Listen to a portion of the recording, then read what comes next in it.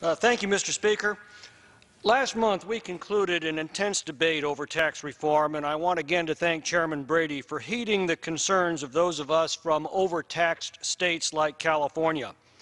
By allowing greater flexibility in deducting state and local taxes, and by lowering all tax rates, the final measure assures that virtually every family will be paying lower taxes, even though losing much of their state and local tax deductions. In fact, in my district, the average household will see a tax cut of $1,900 as a result. Yet I still receive many calls from constituents who fear their taxes will go up and their standard of living will go down. They believe this because this is what they've been told by the Democrats and by the media. But now that the bill is in effect, I think people are about to see their paychecks grow, their job prospects brighten, and their family finances improve. Indeed, the day that President Trump signed the bill, companies across America began announcing bonuses, pay raises, and major new investment plans in the American economy. And those announcements just keep coming. A variety of tax calculators are already available on the Internet so that every family can see for themselves how they personally benefit from the tax cuts. I'd recommend a website called taxplancalculator.com, taxplancalculator.com.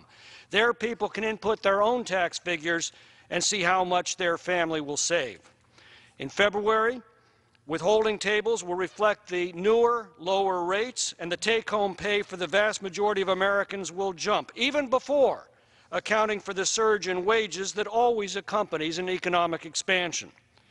By spring, most economists expect a significant burst of economic growth. As tax barriers come down, capital stranded offshore is already coming home. This morning, Apple announced it's bringing back most of its $250 billion of capital now stuck offshore. Immediate expensing reforms will accelerate equipment purchases, and an internationally competitive corporate tax rate will mean new investments in making products once again in America. If the New York Times poll from yesterday is any indication, the American people are already beginning to see the truth. That poll tracked an 18-point swing from disapproval to approval of the reform in just 1 month.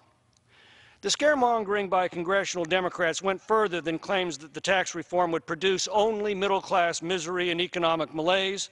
They also claimed that millions of Americans would lose their health insurance because of it. How so?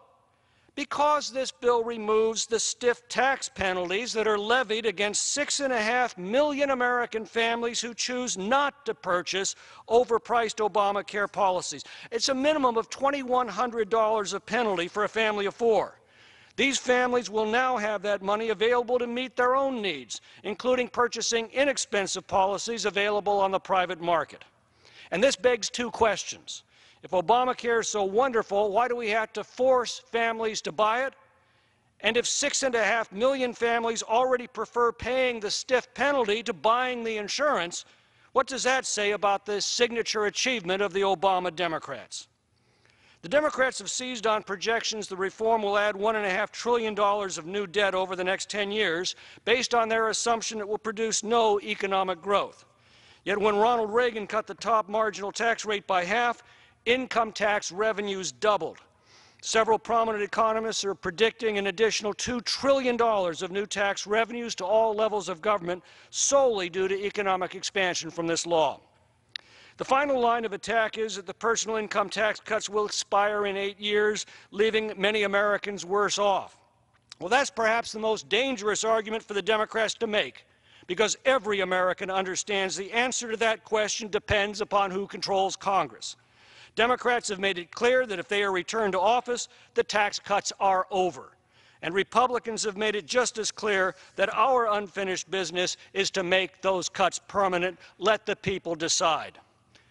Ronald Reagan asked a simple question both in 1980, when he ran against the economic malaise of the Carter policies, and again in 1984, after he had implemented the same pro-growth policies we now see under President Trump. Are you better off today than you were 4 years ago? No politician or pundit can spin the answer to that question. Every individual American knows that answer precisely in their own lives. And I'm looking forward to asking that question again as the tax reform takes effect. I yield back. Okay, what do we got?